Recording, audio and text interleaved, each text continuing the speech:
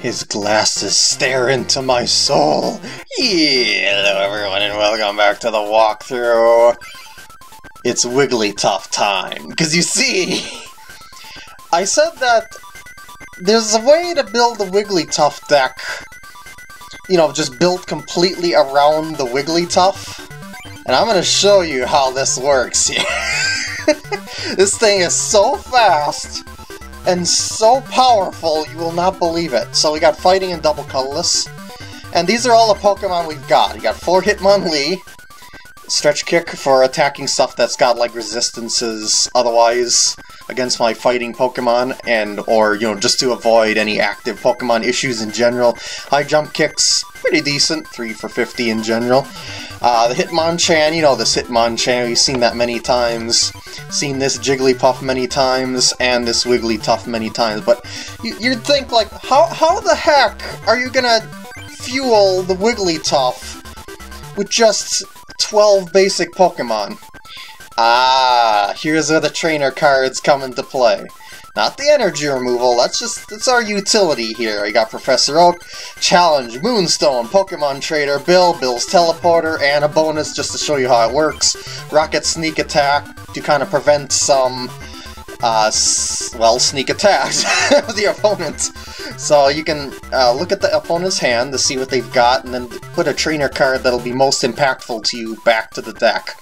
So with all this draw power, and yes, I would even recommend using Challenge if you played this in real life, because you're going to fill up your bench with it, which helps Wigglytuff as well. With all this draw power, everything draws into everything else that draws into everything else, and etc, until you just basically fill up everything at such a rapid pace, and then you evolve into Wigglytuff, double Colorless Energy, game over. So, are you ready to see this in action? Because we're going right now, and Heather, I'm so sorry, but this deck that I made, it's so powerful. It might be the most powerful deck I've ever made. Maybe even more powerful than Rain Dance.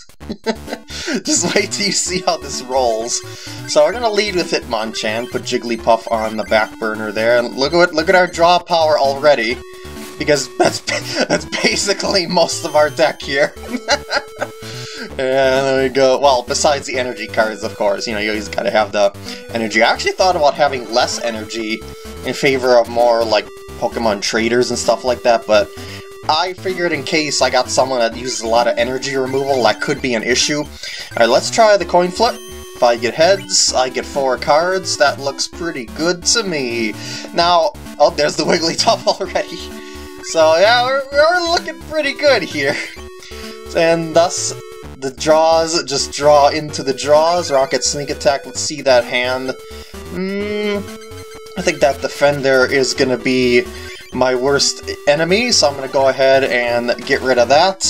And jab that Paris. So I could Professor Oak, but I obviously don't want to because I got the Wigglytuff already.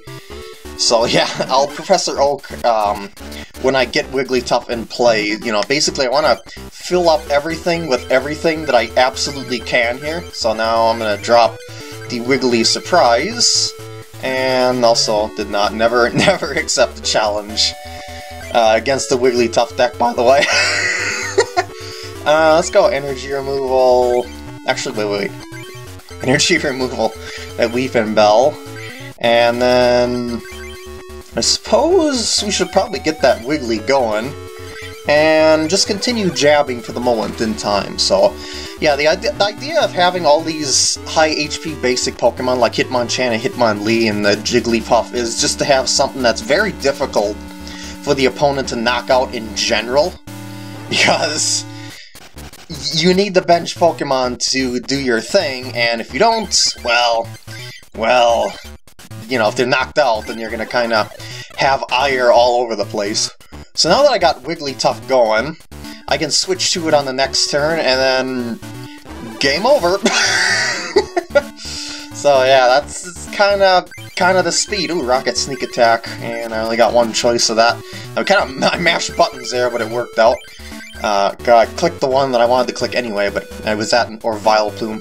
So I need one more basic Pokemon just to get Wiggly to the max. I don't, but does it really matter when I can use Challenge and get some more cards, which will probably lead to a basic? Oh, look at that, there's a basic. See how this works? And guess what? With Moonstone, I can use that to pull out another Wigglytuff for the future, so why don't we put that in play right away and retreat to the Wigglytuff, and then we do the wave.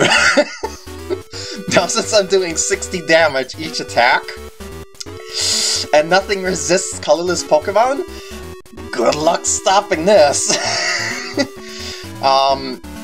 See, the Weeping Bell is just a little bit outside my attack range, but that's okay. I can still do 60 damage to it. I mean, who's gonna complain about doing 60 damage to that? So yeah, like I said, this is probably the most powerful deck I've ever created, and it's immensely fun to use as a result of that. Because you just bowl over everything speedrun style. And, you know, like, if you think about it, this might be the sort of deck that you'd want to use if you're going to speedrun things, you know? Well, I should try Bill's Teleporter. I don't know if I'll get heads every time. In fact, I probably won't get heads every time, but, you know, it's just a thing of that I could, and it would be pretty nice. Chances are one of them I'm going to play is going to give me heads. I'm looking for another double Colorless Energy, by the way, for the other Wigglytuff, just for the sake of speed. So I guess I might as well keep trying. Look how much draw power I've got on this. There's my double colorless. Put that on there, and we do the wave. Not that I really needed to do that because the sweep is impending, but you know, it's just a thing of demonstration purposes. Also, with so much draw power, you've got to watch out not to deck yourself, because yeah, if you run out of cards, you lose anyway. So the idea is to accelerate things as fast as possible with the draw power, but just watch the cards in your deck. Andrew's up next. Fighting types. Will that mean the Wiggly is in danger? Not really. I mean, I'm gonna get like 80 Wigglies, so... And Hitmonchan is up first. I got a whole bunch of draw power already, as you would expect. Ooh, Rocket Sneak Attack on the first turn. Oh, I only got one choice, and it's not that important of a choice. It's got the switch. And we go Bill! But yeah, I like to use Rocket Sneak Attack on the first turn if I can to prevent issues. I know there's no more trainer cards in the hand, so I'm going to hold on to that for a little while. Go for the flip. No luck that time, but that's okay, because I got challenge as well. I'm just looking for a fighting energy here, basically. Might not be able to get it, I might get it, who knows. I mean, with all this draw power... Oh, there it is. Then we go Jigglypuff, put that in play, put that on Hitmonchan, and we do a jab. I will go and Professor Oak after I can put the double colorless on the Jigglypuff. You know, just for the sake of speed as well, you know how this is working by now? Gotta keep that in mind. So we're gonna put that in play. I suppose I might as well. And plop that, of course. I don't really think I can really... Can I check? And see his colorless evolution card. I'm just gonna end up discarding that unless I get something that I can evolve it. But, well, might as well see the hand, see if there's another trainer. Nah. Then Professor Oak time. Might as well. So we go ahead and get that going. We're gonna fill up that bench. We're gonna try the challenge. There's no exceptions to that challenge. I mean, no accepting of that challenge. And then we go ahead and add... Oh, that's right, I already added the fighting energy. I mean, double colorless to the Jiggly, and we jab. Dude, the Wiggly is not quite ready yet, so it's only a matter of time, though. As a matter of fact, I probably could have just went straight over to Hitmonchan's Special Punch, and I would have won on the next turn, but I didn't know if he would get bench Pokemon, and I was just better off setting things up in general, you know? So, no Leer. I mean, I can't do any sort of attacks because of Leer, and Hitmonchan is a 2-energy retreat dealio. Oh, you're actually going to get an attack off there. Look at that. Sensational. And we're going to go plop that on there. I misclicked the... Now Snorlax is in play. I wanted to do the retreat into Wigglytuff, and yeah, that was a total waste. Alright, maybe not. I can put that on the bench. Hitmonchan now retreat. Wigglytuff, attack, do the wave, finish off the Rhyhorn. And then the Snorlax will be next in 2 turns. Well, unless he gets more basic Pokemon. Ooh, double colorless, surprised. Challenge? Nope. Of course not. Energy removal, that's going to be used on the Snorlax's double colorless. And Moonstone should go for the other Wiggly, just to get something in play there. That's why I got so many copies of Jigglypuff Wigglytuff, because I could potentially get 4 of them in play. Could you imagine that? Just 60, 60, 60, constantly like that. And that's pretty much all he could do, huh? Well, actually, I should probably see here really quick if I'll actually get Beetle's Teleporter. Yes, I will. Let's see, we get fighting, double colorless and Bill. It's just, it works amazingly, this deck does. Sometimes you don't get the Bill's Teleporter off, of course, you know, it's just the nature of the coin flip, but for the you know, it's like 50-50. You got 4 copies, so chances are 2 of them are going to work. And yeah, I'm just gonna do the wave and call it a game. Did you see how many cards I had in my hand as well, because of all the draws? And that's game number 2. How much faster can we beat opponents? Yeah, maybe even turn 1, depending on, I mean turn 2, excuse me, depending on if we can get the Wiggly fully powered up. Pika Pika, let's go. And, well, I don't think that's going to work very well against my fighting critters, but what I might try here, because she's got the flying, is to lead with Jigglypuff, Hitmonchan on the side, because she might very well lead with Flying Pikachu. So I'm gonna do something, I mean, I should say use something that can definitely cause damage no matter what, and that was a no-go.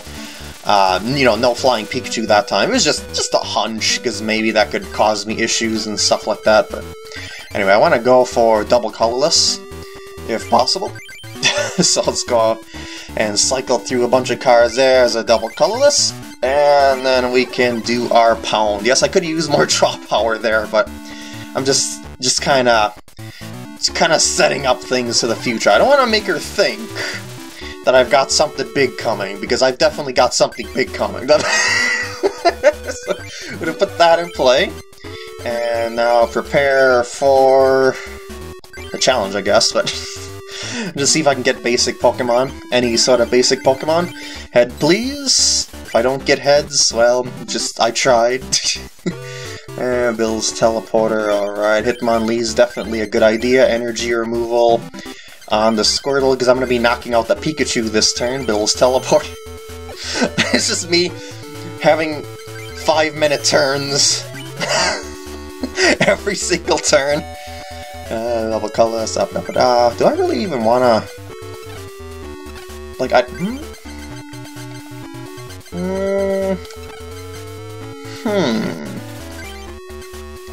definitely want my basic Pokemon, but I'm gonna dump all these energy cards. just for more draw power of getting more Pokemon and more draw power. And maybe I'm greedy, I don't know. Maybe not, because this is a pretty powerful attack I just unleashed on turn 2. That's what I mean, you could very well win on turn 2. There's the Flying Pikachu. Because of the whole, you can do 60 damage on turn 2 like that, if you lead with Jigglypuff, and then if the opponent Pokemon, you know, only got 1 out there, you could very well wipe it out quickly. Unfortunately, we have a little roadblock in the form of the paralysis, but hey, that's the coin flipping, how things roll there. Well, that's getting energy removal and calling it a turn.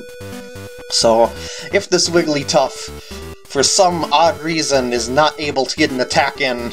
Oh, nope, yeah, I was gonna say. Then I'll be able to power up another Wigglytuff on the side. So, do the wave, knock out the Squirtle, grab a prize card, and the sweeping will basically commence pretty thoroughly, maybe unless paralysis hits, and it didn't. I should actually use that energy removal on the flying Pikachu in all honesty, but I think I'll use it on the Squirtle then. And save that one. Might as well see what I'll get from my quote-unquote build there. Got another build. It's like 8 copies of Bill. Got a Bill. Just keep throwing the bills out there, and let's go ahead and put that on Jigglypuff for the future, and do the wave. Who would have guessed I would do the wave? So yeah, you can see, you can generate quite a lot of stuff here. And by the way, if you don't want to use Bill's teleporter, you might want to try using Item Finder to bring stuff like Professor Oak and Bill back to your hand. Because what you can do there is instead, it's like, because you get all the draw power in general, you can afford to discard a bunch of cards as a result of that. But this is just the build that I have currently here, so it's up to you how you want to use it. I decided to just do this sort of build to show off different cards and stuff like that, but there's many ways to do the Wigglytuff. Alright, Murray, you may have some powerful stalling tactics, but I have a Wigglytuff, and I know how to use it. So I'm going to do Jigglypuff lead, because he's using Psychic, and Jigglypuff's got resistance to Psychic. I don't even think it matters that much, because this deck is so fast, but Bill? And yes, I got Moonstone already, so that's gonna be... Oh, Rocket Sneak Attack. Let's see what he's got. I guess Teleporter, just in case so he doesn't get too much stuff going there. Hitmonchan for the lead. Plop that there, and Lullaby. I'll Professor Oak on the next turn to try and go for the double Colorless Energy, but we'll see. All depends on what I get in my hand and what I want to play and stuff like that. But for the most part, I think I'm going to go for the Professor Oak. Now that Frighten is going to be nulled because I'm going to use Moonstone to evolve the... Oh, that's right. I was thinking it affected the Jigglypuff, but it affects me, not the Jigglypuff. That's alright though. I'll just go ahead and pound instead. He's gonna have to eventually try and Nightmare me, I would think. So yeah. Oh, I see. Double to the Chansey.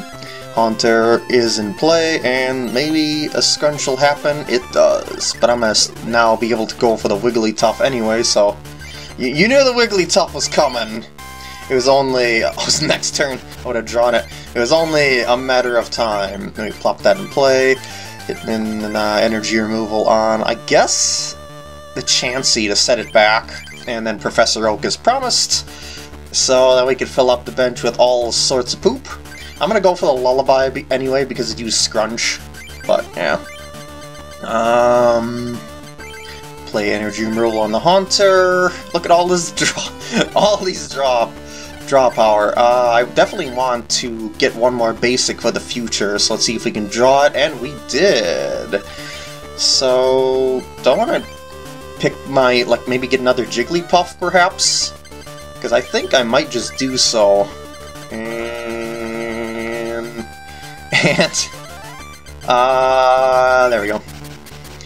So we're gonna put that there, and continue on with our draw power, I suppose. I don't know if I should bother with the Sneak Attack, because he probably doesn't have any trainer cards in hand, but it might be worthy to see what he's got. Well, okay, I just emptied out his hand. And yeah, that's done. Maybe I can get a head flip on that. Nope, this is bound to happen. And I'll use Moonstone later to get that Wigglytuff surprise, but for now, that Lullaby is gonna happen. And will it wake up though? It does. But does he have a double Colorless Energy to make a difference? I don't know. He may not. He's got Professor Oak, so he might get a double Colorless out of that. It does increase chances greatly, as you've seen. And there's the Bill's Teleporter. Maybe it's the same one I put back in the deck, who knows? But he got 4 more out of that. And Bill for 2 more. Just like my 5-minute turns.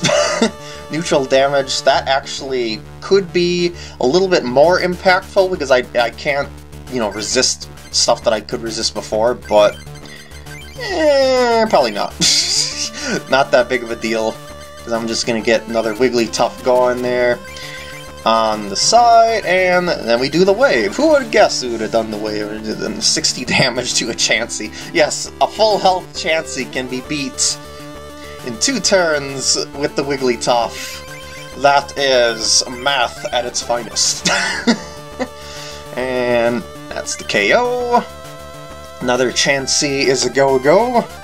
It's gonna take a little bit for him to actually be able to pull that off, though. Do the wave. I mean, yeah, he might be able to do a scrunch on the next turn, but does he really want to put that energy on the Chansey and risk it? I didn't think so. Because, yeah, it could very well just be knocked out completely, and... oh, I should probably do that and wave. So there's another knockout. And we go with the Mewtwo. Well, he goes with the Mewtwo. He's probably going to be able to use the energy absorption and dish out 10 damage. Wait, actually 40 to the... oh no, wait, what? Did you take out too many... oh, that was a mistake. You should have left those in there so you could put the energy on the Mewtwo. Well, that's your own fault. I'm going to put that on Hitmonlee to do bench attacks, because he might very well just switch out this Mewtwo, and then I might want to switch into Hitmonlee to do the bench attack into that Mewtwo for the future, so... as I said, that's why I got the Hitmonlee, to stop said resistances, and, well, I guess the bonus of bench attacks as well, but namely for that I can always get KOs with it. Alakazam with damage swap. Now that I got rid of the Chanseys, it won't be quite as big of an impact. So... oh, and especially since I'll be filling up his damage counters on the bench and stuff like that. So I got... you know, I always seem to have a couple of trainer cards there, but not enough to really cause that much ire to Wigglytuff. As a matter of fact, I mean, now that he used that, I wonder if I should try and dump out some of my trainers. Like, say, put Wigglytuff back in the deck temporarily, so I can possibly redraw it later, and go into Jigglypuff. And then, well, I guess I'll leave them in play, do the wave, because I'm just gonna be filling up his damage counters like crazy anyway. So, I thought about Professor Oaking to remove that energy card. Oh, scoop up. Oh, I'll put the Mr. Mime? Really? I guess, because it's not really that vital per se. And there is, oops, and there is 20 more, but that's not too big of a deal. I'll be able to knock out the Haunter now, because he should have moved more damage counters over, in all honesty, because I'm just gonna keep decimating with the Wiggly otherwise. Because right now, yeah, it's not really looking too good for Murray, I've gotta say. And Abra? So, other than Paralysis, I'll be able to wipe that out in one attack. Well, that could do something. No, it didn't. I was gonna say, that could do something to the, oh, that's right, I'm at 30 HP, so it did manage to do a knockout anyway. Yeah, other Wigglytuff. Who would have guessed other Wigglytuff would come into play? Might as well do that. Actually, maybe I should have did Bill's Teleporter first. Oh, yeah. So I'm not sure I wanted the Professor Oak, because his deck is very stally, so... so I got that Wiggly. Let's put that Jiggly. And you know what's coming in the future, but let's do the wave for now. And put a bunch on Alakazam. A damage swap comes into play. He's running out of HP on his side there, as you can see. The Confuse Rate could be a factor if heads hits, but it's not going to stop me from attacking anyway. Because I'm still gonna, you know, even if I do 20 to myself, and then he finishes off this Jiggly, there's gonna be another one waiting in the wings anyway, so... yeah. You see how things are going here. So anyway, let's do the wave. Heads, please. Beautiful, beautiful. That's 60 more, and I don't think he has that much HP left to damage swap over to. Yeah, he quit right there. So, well, confusion. Hits again, but it was already confused, so... yeah, I think I'll still attack with the Wiggly, because I could put something else out, like allow him to knock out a Hitmonlee or something like that if I really wanted to. And then I get a free shot with the Wiggly. Wow! Very nice. And another Wiggly. Everything wiggles here. It just keeps, I see, it just keeps on wiggling. And, yep. Oh, wow. I was gonna say, I'll see how the attack will go, and it went well. So the confusion, I was getting pretty lucky there with that, but it was a lost cause regardless, because I had another one coming. And Aaron for the finale. I don't know which one of the two decks he's using as of right now, but you'll see on the sidebar. And nothing. So, oh, by the way, in the actual game, you could end up mulliganing your opponent a lot of cards, because there isn't that many basic Pokemon in this deck, despite, you know, having a lot of draw power. But I mean, like, on the first couple of turns, there isn't that many basic Pokemon, with only the 12. So the mulligans could happen, that could be beneficial to the opponent, but I'm pretty sure the mulligans won't matter that much. But anyway, for now I'm gonna go and just end off my turn without any attack, because I'm gonna start stretch kicking that one that he's trying to power up. Ooh, yes. He's using the bench attack, by the way, so you're gonna stretch and hit said Hitmonlee, because that's what he seems to be planning on doing here. So, energy. Ooh, I was gonna say I'm gonna knock out the Pikachu on the next turn with the powering up that I'm doing here. And you notice I'm not using Professor Oak just yet, because the Professor Oak is kind of unnecessary at this moment in time, because there's nothing right now that he can do to knock out Hitmonlee, aside from a whole bunch of plus powers and stuff. So, whoops, yes. And there we go. So, and there goes the Hitmonlee. He tried to prevent the knockout, but it wasn't gonna happen. That's the power of the stretch kick, since I can basically choose anything I want. And now I suppose we can do some high jump kicks. I'm not even using the Wigglytuff, and I'm getting the beatdown tactics in play here. Unless paralysis hits. Oh, it didn't, so that's going to be another knockout. I should also probably energy. Oh no, I can't. I don't even have to. I was going to say energy removal, whatever he's got on the bench, but yeah, I've been working so fast here that I've been just kind of wiping stuff out before, yeah. And last Pokemon, he's not very happy about this. Yeah, no Wigglytuff is even necessary this game. And that's game over. Woo! So, what'd you think of this deck? It's another one of those sorts of decks you're probably not going to make friends with, like the energy removal deck, but it works pretty well. And with that, I'm going to end off the part here. I hope you enjoyed, and I'll see you in the next part when I've built another deck. Although it would be kind of fun to reuse this deck again. If you, in all honesty, you've seen how quick that went.